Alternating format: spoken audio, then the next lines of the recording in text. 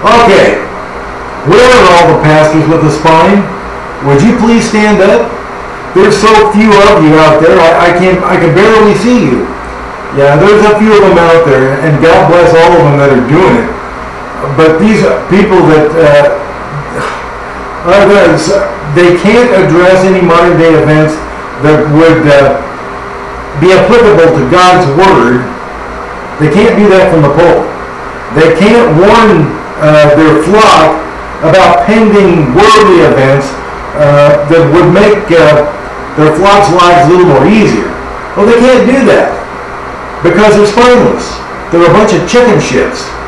And they're so worried about their 501(c)(3)s or whatever and their tax write-offs that they won't begin to do that. I'm going, okay, that's right. And I got to thinking, another responsibility that they have is to guard their flock. Well, they're guarding it all right, but not guarding it from the evil of the world. They're guarding it from anything that would come in that would upset their apple cart. They've got, anything that would upset their gig, they're going to toss out like nobody's business. So they don't want anything to come in that would make them grow or anything like that, because they've got a good deal going right now, and they like those checks coming in, baby. And it's all about control. If the group that they have is small, then they're easier to control, and it's easier to control all the events in the church, and it's easier to control anything and even attitudes and happenings outside the church, since the group is so small. Okay, well, so there you go. It's all a control mechanism. And it's just so sick. It's so under that heading, you would assume it's so controlled and so small that the flock is actually not members of the congregation, but they actually are is prey. All they are is prey. They're prey to the good-for-nothing pastor who enjoys the green coming in every month. Please, folks, don't give anybody any money like that. They don't want revival breaking out in their place. They got a good thing going, and you don't want anything like that happening. Don't give them nothing like any money. Don't give them anything. Don't give them the pulp out of your pumpkin. Don't do it.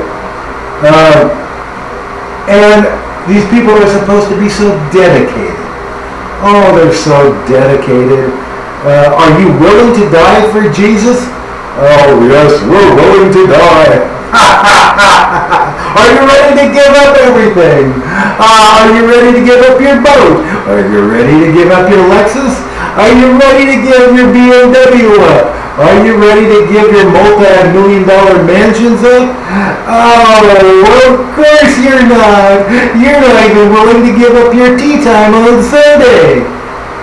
Oh, it makes me so irritable and so angry to think this is what you've got out there.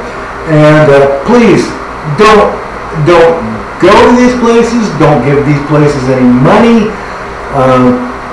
Don't attend. There is a thing where I guess you can go to some of these places, you meet a few people there, and you're like-minded with them, and so that way you can have some type of fellowship with people that share your view outside of their church. But the problem is, you're still going to that church. You're still cutting checks to that church. You're still going there. And at some point, they're either going to get fed up with you, or you're going to get fed up with them. But one thing's for sure, if you're going someplace like that, I couldn't do it. There are people that can do it. I'm glad, I'm happy for you. I couldn't do it. And but I wanted to come on and say, please, folks, don't go to any of these Don't go to any of these places.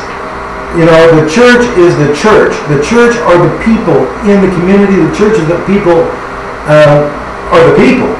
The church isn't a building, a structure. I'll pay $1,000 for a new podium. Yeah, right. Let me just whip out the old card right there and give Sister Lulu a new podium. Yeah, I'll be glad to do that. Don't do this stuff. They're not going to help you. They're there to charge you $19.95 and to come up with all these everything from A to Z to gain money so they can go ahead and just live the good old life. Don't do it, folks. Don't do this. We've got problems enough, and everybody's got problems at home enough, and trying to help as many people and family and friends as they can. No. Maybe